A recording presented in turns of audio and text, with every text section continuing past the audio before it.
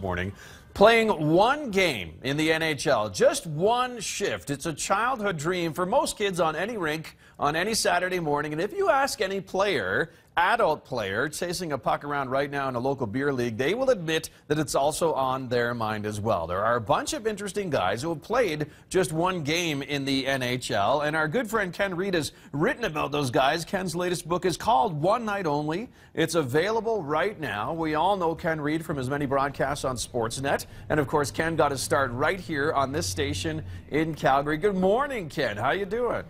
I'm good, Teddy. Yeah, I used to write news for this show. I remember. For BT in Calgary back in the day. Yeah, I remember. It was fun times. And you and I used to play shinny together, so we're a bunch of beer league wannabes who'd love to have one game in the NHL. Exactly. And is that where you got the idea, when you and I were sitting on the bench and we were chit-chatting, or what?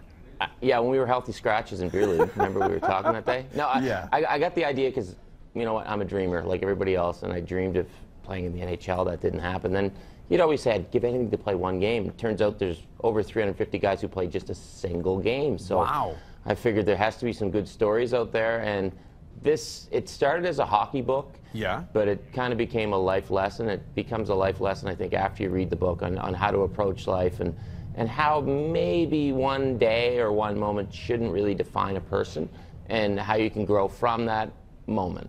Yeah, Don Cherry is in the book because he's only played one game in the NHL. We'll get to Don's story in just a minute. First, I wanted to talk about Brent Cron, because Brent Cron, a really good goaltender, played for the Hitmen here in Calgary, but he was drafted in the first round by the Flames. He's only played one game, though, pro.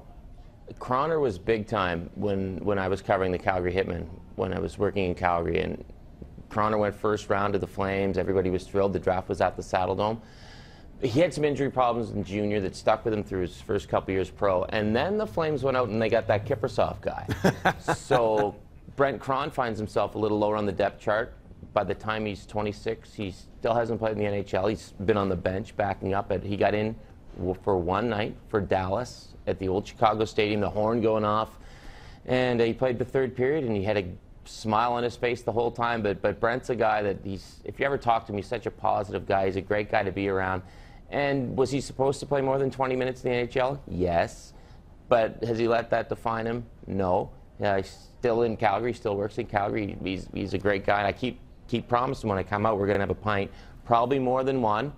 I don't want to let Leah down, but probably more than one. But he's a guy that just has a ton of stories and supposed to be big time. It didn't work out that way, but that doesn't define him. And I really like how Brent approached his 20 minutes in the NHL. The horn's going off. The Chicago Blackhawks are scoring on him. And he's smiling because he grew up listening to that horn. He's thinking, wow, I'm in the NHL. Yeah, another kind of story similar to that, minus the first round, is another goaltender named Bob Ring that you wanted to highlight this morning. Yeah. You know what? All I knew about Bob Ring when I called him to talk was that he played one game for the Boston Bruins and he played college hockey at Acadia University. Within 10 minutes of talking to Bob, we're talking about the significance of his hockey career, because it kept him from going to Vietnam. It kept him out of the Vietnam War. So there's the conversation. I didn't know that this book, I was going to end up talking about the Vietnam War, but I did. This book took me down so many roads, and those roads all began or intersected by that one game in the NHL. Yeah, and probably the biggest name, last chapter of your book is Grapes, Don Cherry. Yeah. I mean, what's his story? It's hard to believe he only played one game pro, considering he coached in the league. Don played one game in the NHL, mid-50s, playoff game, Boston Bruins at the Montreal Forum. It was the Bruins' last game of the season. And then, as Don says in the book, I was sentenced to 20 years in Siberia in the minors. Don's kind of done well. He's done well for himself since. And you know what? Thank you to Don Cherry for taking part in this book, because Don has a book of his own out right now. It's a great book. And he didn't have to do this for me. But Don, very generous man, so thanks, Don, for being part of the book. All right, what's next for you, Ken? What's the next book? You've covered hockey cards. You've done One Night Only. What's the next one? Well, I was going to say what's next is go home and go back to bed. But what's next book-wise is Dennis Marouk. He was one of 20 men to score 60 goals in a season. But if you were to name off the 60 goal scores, you'd probably be hard-pressed to name Dennis. Yeah. He'd be one of the bottom ones. He'll admit that. He had quite a career after his NHL career ended up. He was a handyman. Get this, Henley. You like hauling out? Oh, yeah, of course. He was a handyman. He was a farmhand for John Oates for a year. Really? He was a bellhop in Aspen, Colorado. He was on a service boat in the middle of the Gulf of Mexico.